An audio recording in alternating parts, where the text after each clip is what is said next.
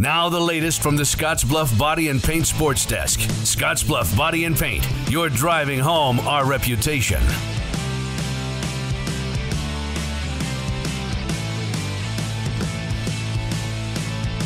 Taking a look at the latest today from the Scottsbluff Body and Paint Sports Desk, as the Nebraska Cornhuskers have already found their next athletic director.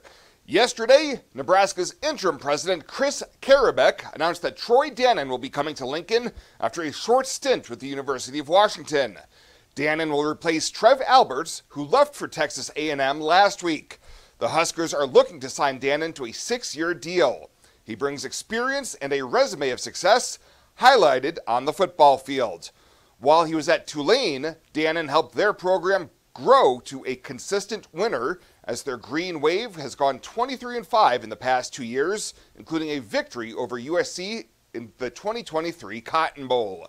He was also able to build a relationship with Nebraska football coach Matt Rhule, who is a fellow American Athletic Conference member when they were at Temple in 2013 to 2016. A press conference to formally introduce Dannen as the new athletic director will be held early next week. And sticking with Nebraska, as the Huskers prepare to make a splash in the Big Dance. The Husker men finished the season with an impressive 23-10 record, earning them an 8th seed in the South bracket.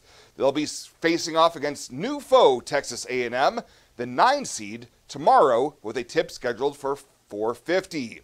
As for the Lady Huskers, they too will be facing Texas A&M, but the Gals from Lincoln enter their matchup with the 6th seed after finishing the season with a 22-win season before the tourney began.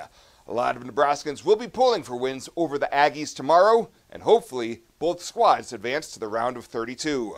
That's the latest today from the Scottsbluff Body and Paint Sports Desk. In for Chris Cottrell, I'm Ryan Murphy.